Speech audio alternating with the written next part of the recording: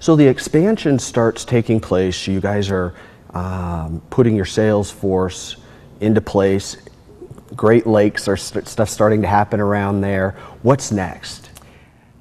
Well, I think youth and an imperialistic attitude says, hey, the world's our oyster, or our fish. Right. And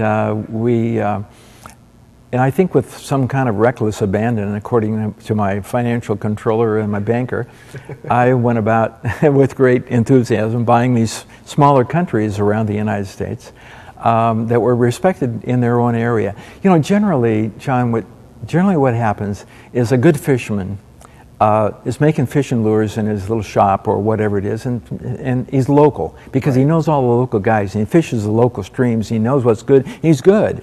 And so they start a company, a little company that might be a $100,000 company. It might be a $1 million company, but it's relatively regionally located. Right. And we did have the ability to manufacture these products really well. We did a lot of things really well. We did, because we weren't down in Burbank and some we couldn't. You could take them right out and test them. Well, yeah, in that, and we did everything ourselves. We did the metal stamping, we did the polishing, we did the painting, we did the plating. Thank you, DEQ. We'll talk about that maybe. Maybe we shouldn't talk about that. We did the plating, we did the packaging, we did the printing, we made our own show materials. We did everything ourselves. So you had full control of every aspect. Full control of every aspect and the economies that come with that.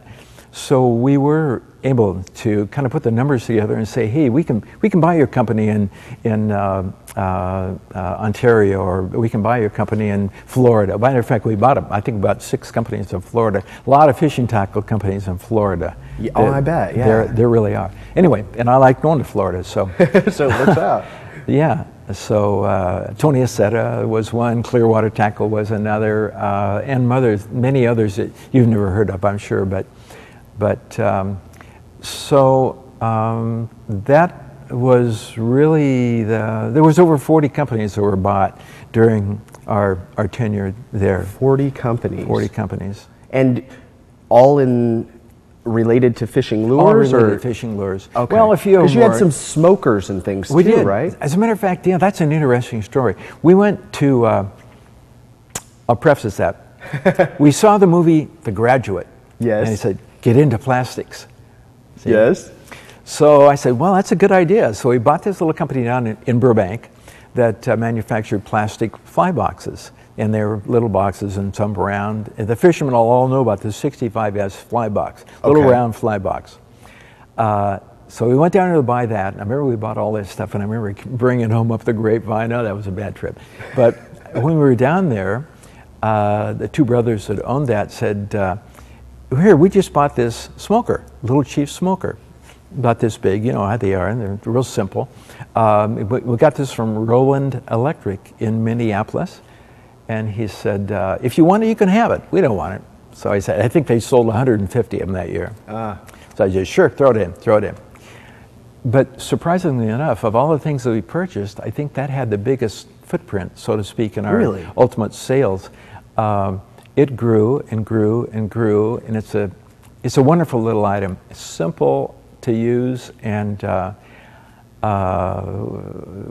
we all enjoy them. Still being sold today? They're still being sold today. I sold that company separately from the fishing tackle company. I sold it to a really good friend that manufactured the wood chips for us in Cascade Locks. Bear Mountain.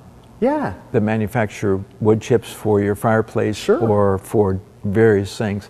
Anyway, they bought the company, and it stayed in the same location out in a little suburb of Hood River called Oak Grove. Yeah, so it's out there chugging away in a funky old building, and has about 20 employees, and they're doing good, and their sales are probably $3.5 million, and not too shabby. Not too shabby, and they're doing really well. And the nicest part about it is, I think to me anyway, a lot of the people that are working there are really my old team. Yeah. So I can go out there and say, hey, you know, how's times and what have you, and I like it. I like that. Yeah, that's cool. Yeah, they're good people. Good. Well, about gonna have to go to another break here, but I want to, when we come back, I want to hear more about, once you sold the company, obviously a huge piece of your life and a huge piece of history in your family, what that transition was like for you. Your take on the economy right now. Wow. Yeah.